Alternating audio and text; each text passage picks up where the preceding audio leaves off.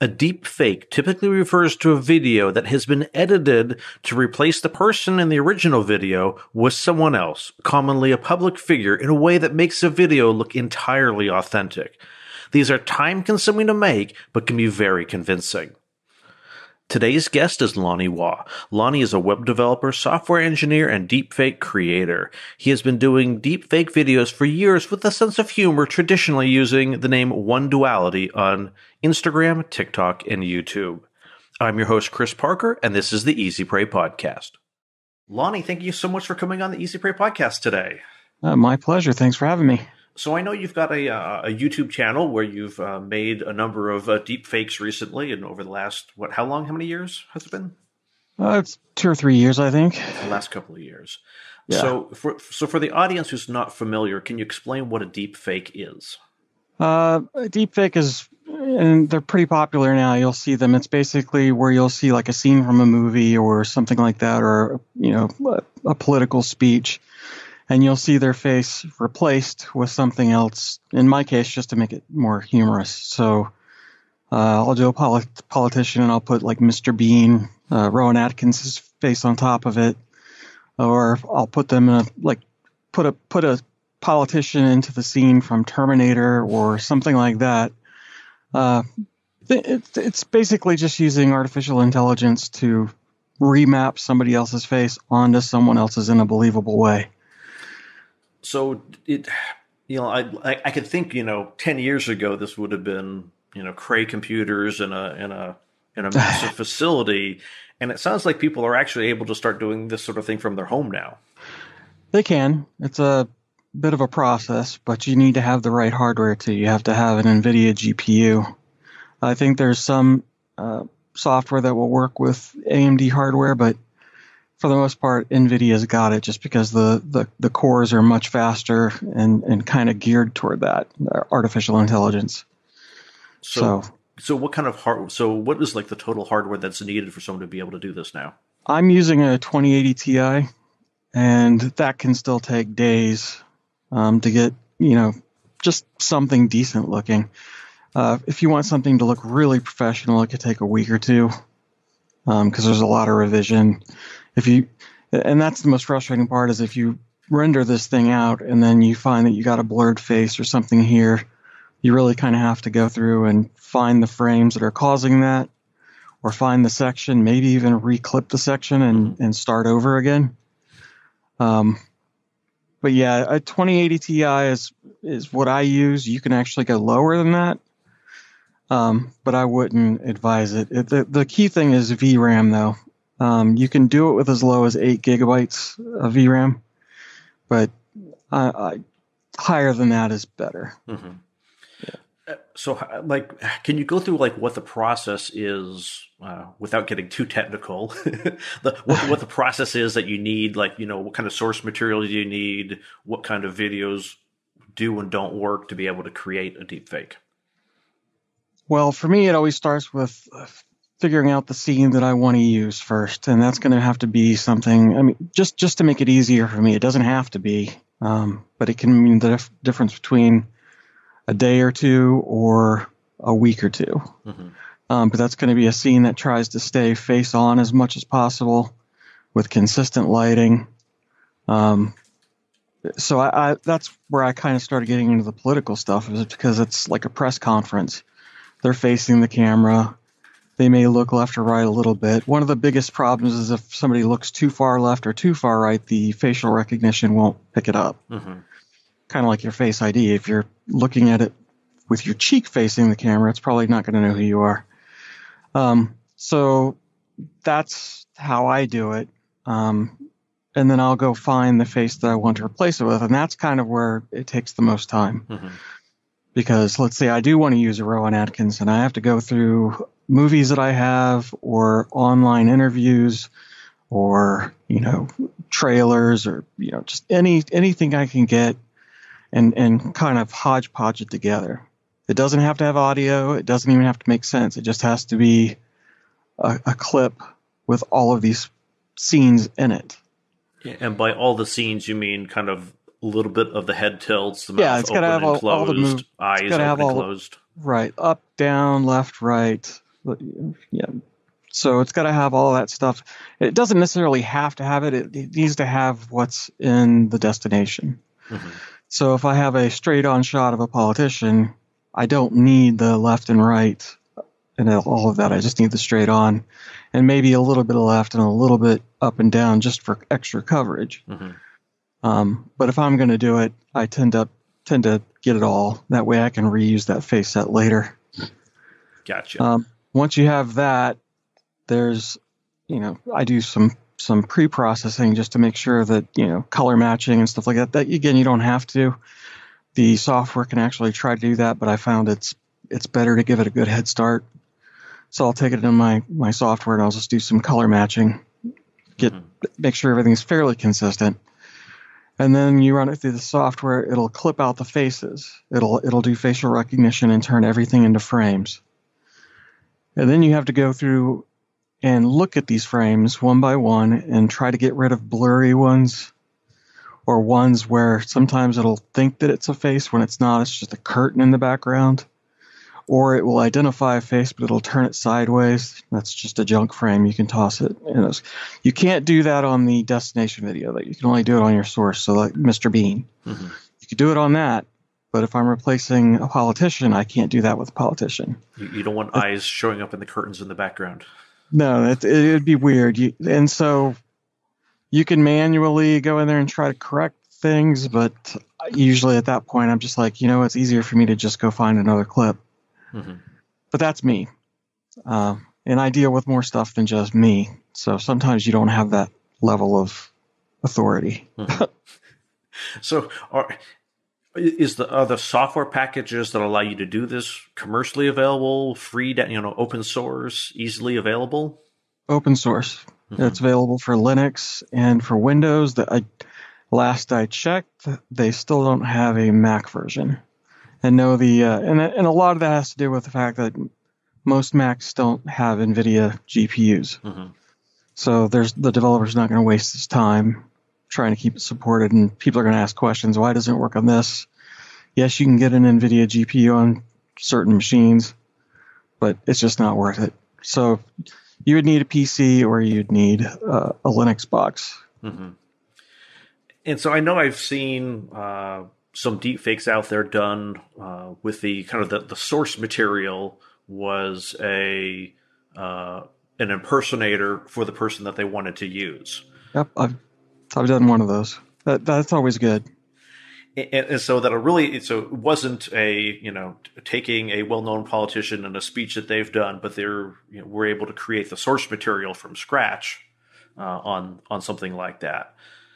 And it makes me wonder, do you see the day coming when, deep fakes will be almost indistinguishable from real material? Since I've been doing this for so long, my immediate gut reaction is that's a long ways off, just because I know what to look for. But if you don't know what you're looking for, it's very easy to be fooled. So you're talking about what to look for in the produced material, correct? Correct. So I've been looking at it for so long. It's hard. I knew you were going to ask me what, but it's just that I've been looking at it for so long that I know the little nuances and things like that. It's hard to explain it. It's just one of those things that you do it so long, you just kind of get used to it. Oh, that's a deep fake. It could just be a little blemish or a little flicker or something, just something that nobody else would notice when the light changes or something like that. It causes some sort of facial, not really a tick, but it's just something that's noticeably off to me. It's kind of one of those uncanny valley. Not really. I'm going to make a horrible comparison that hopefully won't draw flack. Is you see a lot of the grainy UFO videos, let's say, or the Bigfoot videos, that there's those telltale signs of the angle's not right, something overlaps incorrectly. I'll say that it's skin tone is suddenly off. Yeah, it's more like that. Like the tone will be off suddenly. It'll shift because they're obviously using multiple face sets, and so you'll notice that maybe their face set, maybe they have something from a dark setting that, somebody did a sit down interview on 60 Minutes or something like that, and it's usually dark and comfortable. And then the other one is from an outside press conference in the sun. Mm-hmm. Well, you can pick that up. It's so quick, though, that a lot of people won't notice it. But I can spot those pretty quickly. So for me, I'll be able to tell. But I would say that if I showed something like that to pretty much anybody else who's not used to deepfake, they would probably not notice a thing. It's the sort of thing they would think it would be like an artifact. Or is that kind of what they would look like to most people? It's just kind of like a compression artifact? Not even that. It's or is it more subtle? It's more subtle. Mm-hmm. You had it right with the kind of tone. It's just a flash of something different, and it's just so quick. It's actually in my videos too. It's hard to get rid of that kind of thing, and it's really not worth. Like I said, I can't monetize my channel because of some of the content that I use. So for me, it's not worth spending the many hours that it would take to iron it out. But for some projects that I've done, that's something that has to happen. Now, I'm not going to say who or what, but I did do a music video where that's very evident. And the reason that is because the director, they knew they wanted to do a deepfake. Mm-hmm. They didn't consult with a deepfake artist before they did it. So they didn't know the ins and outs and what to do and what not to do. And so they were going from indoors to outdoors to, bright light, dim light, fast movements. It did everything wrong. Mm-hmm. And I've done a couple things like that. But yeah, things like that are the no's. So it's almost like it's deep fakes, and the process is almost perfectly designed for politicians making political speeches inside. Well, in my case, yeah. There are some people that are quite good at it because they actually have like sponsorships. Mm-hmm. So they can get free cloud computing with this massive network of GPUs, and they can knock this stuff. They can process it for much, much longer, and get better results. But I'm doing this for my own entertainment for the most part. Other than those occasional projects like music video I've done. Not a commercial yet, but music videos, I've had YouTubers contact me to do stuff with them. One of them is one I don't even mind mentioning because they actually got me started. But it's are you familiar with Songify the News, Shmo Yoho? I'm somewhat familiar with it. That's kind of where I got my boost because we did that, and it was a learning process with them because they do a lot of political stuff. Mm-hmm. So I made some mistakes, and they made some mistakes in filming some things, and so you just kind of learn as you go. We'll make sure to include a link. I assume that's up on YouTube currently? Oh, yeah. So we'll make sure to include a link to that video in the show notes for this. Yeah, and I'll be sure to let them know anyway. But yeah, they should have some credit. They're amazing guys. Cool.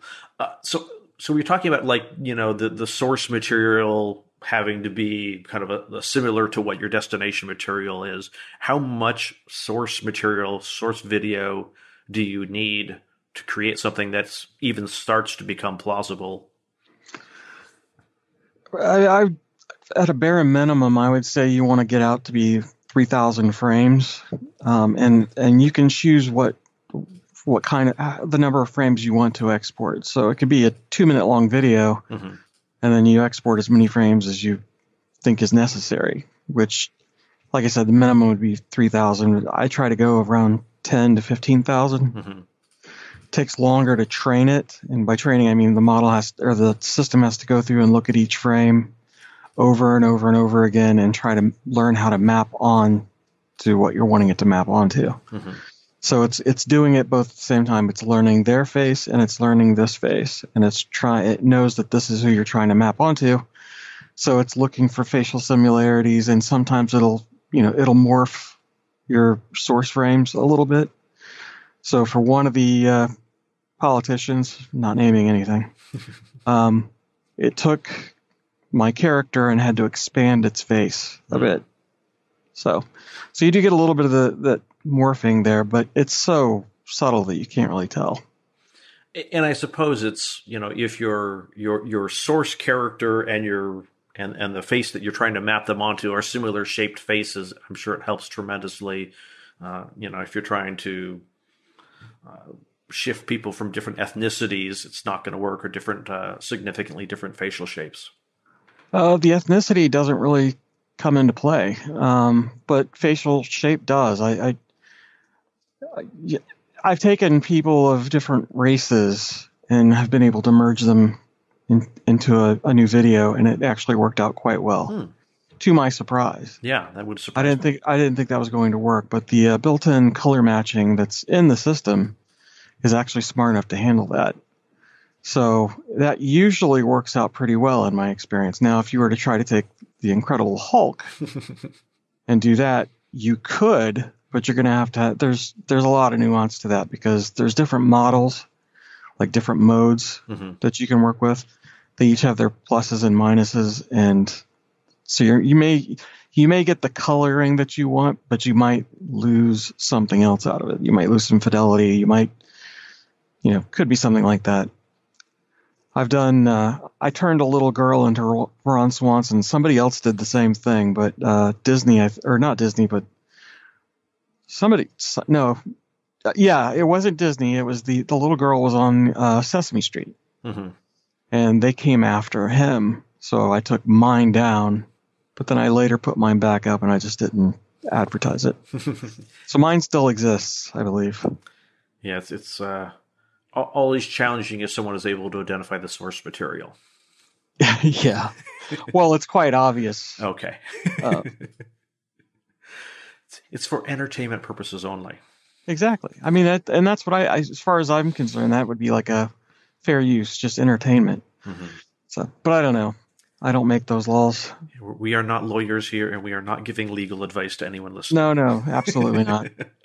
So, do you see, like, if I were a notable person and I wanted to do my best to make sure that my likeness could not be used in deep fakes, is that even a possibility? You could have, I mean, if you're not a politician, because a politician, you're pretty much in the public domain, but if you're like a Tom Cruise or something like that, if you have enough legal backing, you can go try to find them one by one and take them down, and you're not, there's always going to be another one to pop up. It's kind of like a weed. If you take one down, you're going to have 20 more. I guess it was the bigger point was, how likely it is that non-celebrities, that there's enough source material to build a deep fake based off of their face. If they're a non-celebrity. Yes. How easy would it be to well, yeah, that you couldn't do it with, you could kind of do it with photos, but you'd have to have thousands of photos. You'd want to have video. So, let's say somebody was a podcaster. No. It would be pretty easy, especially because you're straight on. Yeah. So, things like that. It would be very easy in that kind of situation. There's a lot of people who jump on YouTube wanting to become YouTube stars. If I wanted to do something like that, I could. But your average Joe, I'd have to have something. And I couldn't just have a few pictures or something like that. There'd have to be a pretty decent size video or something like that. And it would also have to be of decent quality. And there's not a lot of high quality videos of stuff like that around, I guess. But yeah, I mean, it's particularly if you're trying to do something more than just put their face on somebody else's body. Right.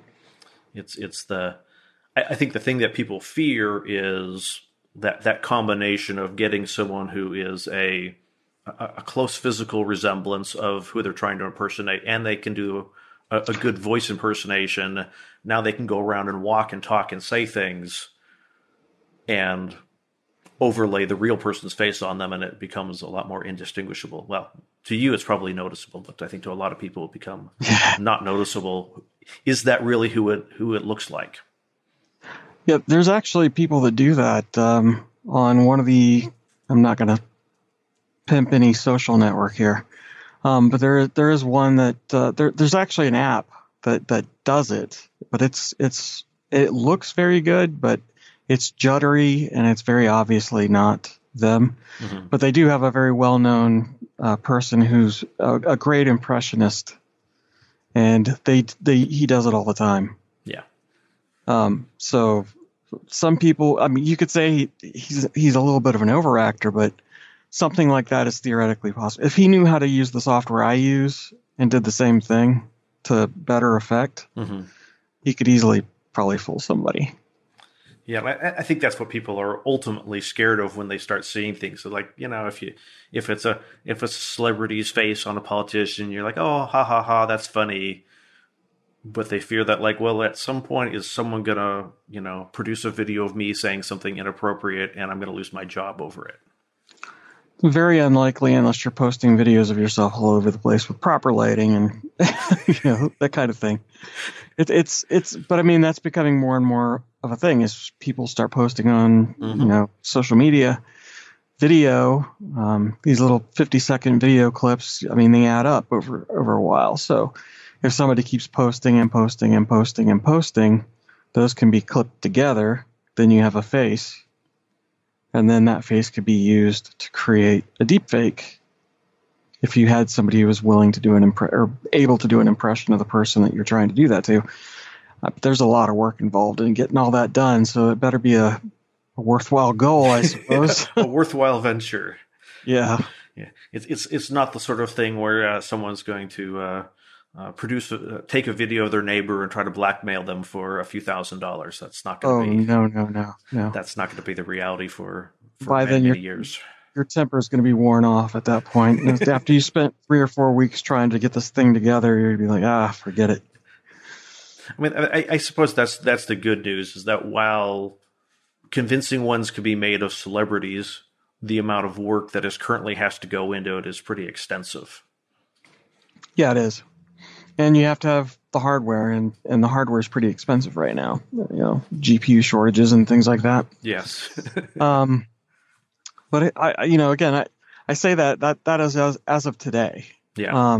The deepfake technology has went leaps and bounds in the past 3 years. So who's to say? And there is software that does deepfakes with a single photo, but they're not believable at all. Yeah. It's just like somebody's taking a photo and morphing the photo to match a mouth movement. It just doesn't.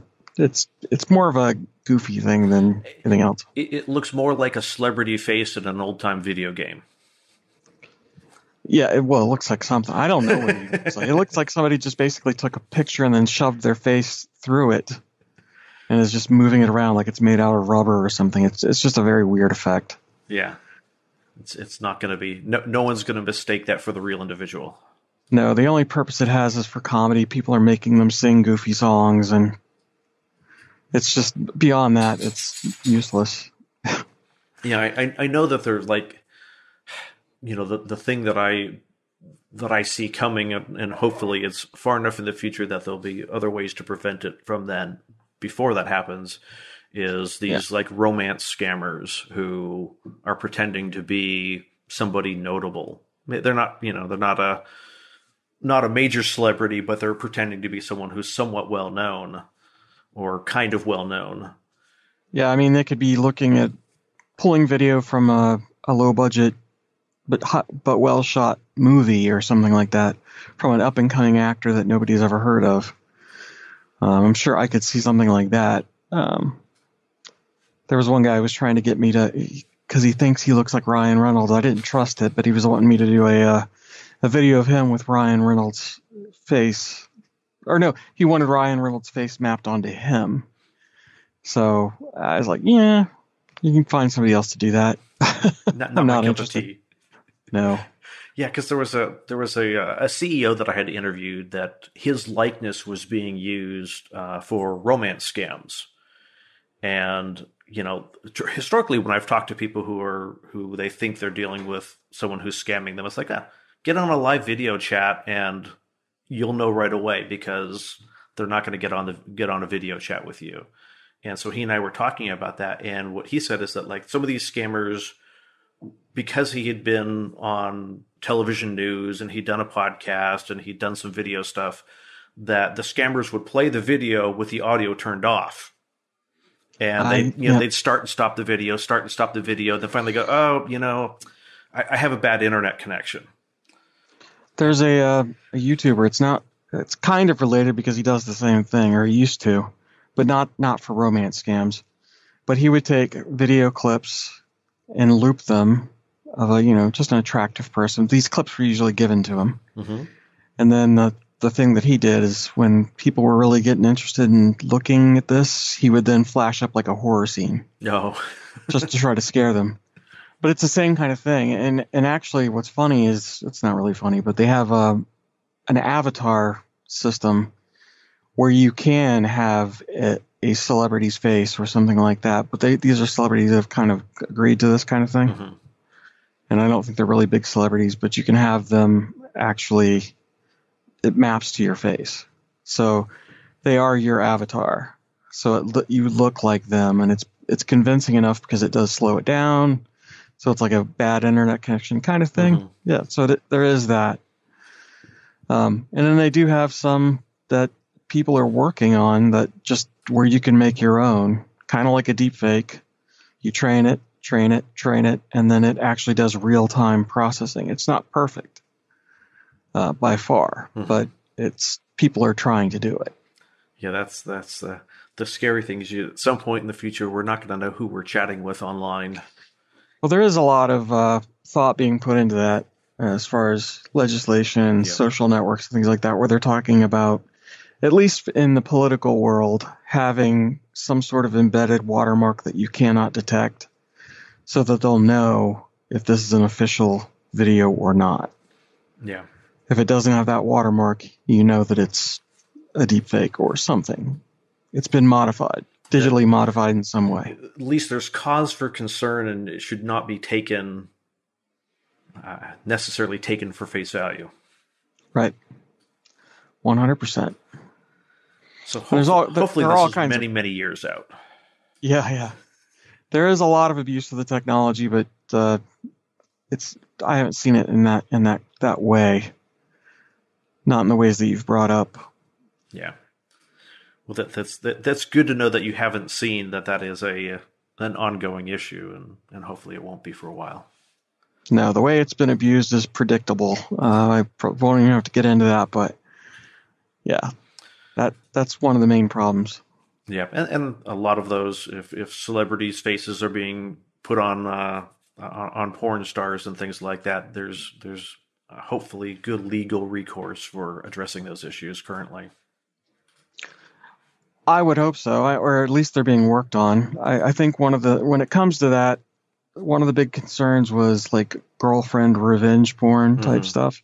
Taking your ex-girlfriend, you recorded a video chat or something like that, and then you guys split up, and now you're putting their video all over the place and getting them in trouble at school. As a matter of fact, I think there was a case that went to court recently of a mother who did something like that or had something like that done to try to get this other girl kicked out of college or something like that. But you know what I'm talking about? I don't remember the specifics of the case, but there was a case where the mom got involved and it went south really bad. Yeah, for some reason I was thinking it had something to do with that, but I could be wrong. Yeah, those unfortunately exist out there. So as we wrap up here, if people want to find your deepfake videos, where can they find them? Instagram, OneDuality. I don't know if I should have thought about that because I think it's just youtube.com/OneDuality. I don't know if I actually got that name or not. I think I did because I've been on there for a long time. Yeah, so youtube.com/OneDuality, Instagram.com/OneDuality. I'm also on. I think I took the Facebook down because I wasn't using it, but also TikTok, and that's OneDuality as well. Cool. We'll make sure to link all of those in the show notes. And Lonnie, thank you so much for coming on the Easy Prey podcast today. Oh, no problem. It was a pleasure. Thank you for listening to this episode of the Easy Prey podcast. If you found this episode interesting, please leave a review at easyprey.com/review.